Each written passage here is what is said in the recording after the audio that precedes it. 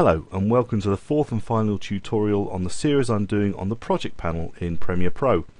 In this final tutorial we're going to be looking at importing footage into our project panel ready to use in our sequences and in our projects.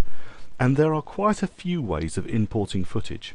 Now what I've got here is the project that we created before called bin templates. I've just added a few more bits and pieces. There is no footage at all inside these bins, but I've got an audio bin, I've got a footage bin with two cameras, I've got a pics bin which has got JPEGs and PSDs, I've got a sequence bin which has just got sequence 1 which was created with the project, and I've got a titles bin ready to add titles in. Now I'm not going to add bits and pieces into all of these. Now the standard way to import footage would be to go File, Import, and you can see there's a keyboard shortcut here, Control I for a PC, that'll be Command I for a Mac. And if you click on that, Import, or Command or Control I, you come up with a standard import dialog box. And you can choose your footage and import it. And if you're a keyboard user using the Command or the Control I shortcut, that's great. There is also a mouse shortcut, and that is when you're in the project panel, choose some of the blank space below all your footage. Now right at the bottom of the footage panel, no matter how much footage is in there, if you scroll to the very bottom, you'll always find a little slither that you can double click in to open up the same dialog box. Double click it, you can open the dialog box and you can bring pieces in. However, if I was to bring a bit in now, say this 3DC, it would go to the bottom and it wouldn't be in any of my bins, which isn't what I want. So what I need to do is open up the appropriate bin, say Cam1. I might want to say double click on that. So what I can do is double click and I can choose a couple of bits of footage. Let's just choose these three here, click open, and it will bring them all directly into my Cam1 folder. I can shut that off and they've been brought straight into this bin, Cam1 bin. And that's a brilliant way of importing footage. So you can do double clicking, you can follow bin structures. I've done a previous tutorial on how to open up these bins and bring footage in, so please do go and have a look at that. Right, how else can I bring in footage as well as double clicking? Well, I can use my standard Explorer. So on the PC it's an Explorer, and on the Mac that would be the Finder. And I can go to the appropriate place where I know I've got bits and pieces sorted out, go down and find my appropriate places, and check through my assets and find the bit that I want to bring in, say a base pool JPEG. Click that and I can drag it and I can actually physically drop it into pics. Shut this down, and then if I open up pics, there it is at the bottom. It's not gone into the right folder because I didn't have it open, but I could just drag it and drop it into JPEGs. Now it's in JPEGs and I can double click it and there it is in my source panel, available and in there. So you can use your Explorer or your Finder to actually access footage, but it's probably not the best way of doing it because there are two other very powerful options. So let me demonstrate. The next option is found through going to your File menu. You go File, Browse in Bridge, and this opens a brand new application called Adobe Bridge. I'm going to go back and navigate to the file where the piece of footage I want is. It's in this assets folder here. I've got a whole series of different bits and pieces.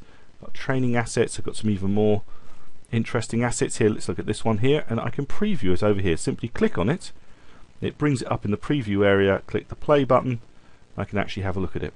This was a free download, I believe, from one of the magazines I subscribe to. There you go, 3D outline. I might want to bring that one in, or possibly these falling leaves. Again, a free preview. Yep, that looks like the one I want to bring in. Now, I can just double click and it will bring it into the project panel. But if I go back to my project panel and I open up footage and say I select camera 2, and then I go back to Bridge and I double click now with that bin selected, double click, and it brings it straight into camera 2. So by using Bridge I can actually support importing lots of bits and pieces into the appropriate bin as long as that bin is selected when I double click or import the footage. Now in Bridge I can preview a whole series of bits and pieces. I can obviously preview all my bits of footage, I can have a look at my different JPEGs, but I can also check out sound effects. So if I go back up one to my assets, I actually have a sound FX folder. If I open that up, these are some Soundchapel sound effects that I got free from a magazine that I subscribe to, and I can go in and say look at fireworks, and I'm going to turn the speaker on in my system so you can hear this, and click play.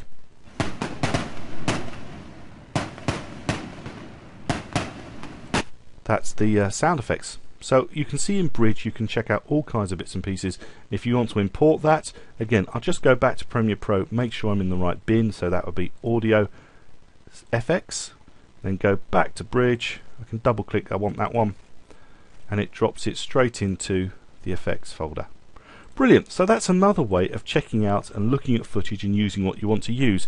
However, there is a fourth way that does give us some other very powerful options, because we can set in and out points before we even import the footage into our project. And that's down here, another panel called the Media Browser.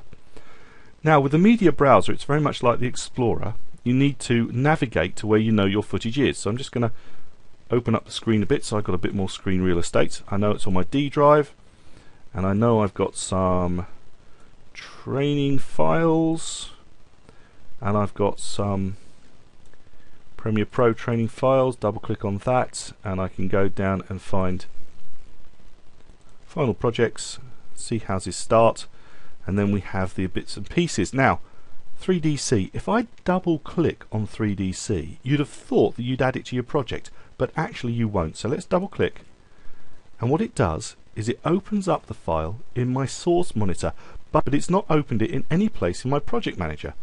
It's not been brought in. However, I can now preview this footage and decide which bits that I want on that wave that goes across there. So I can set an in point, I can set an out point, and then I can either click and drag it into my project panel, or I can click and drag and drop it on my timeline, and when I do that it will also add it to the project panel. So if I let go, it's added it to the project panel.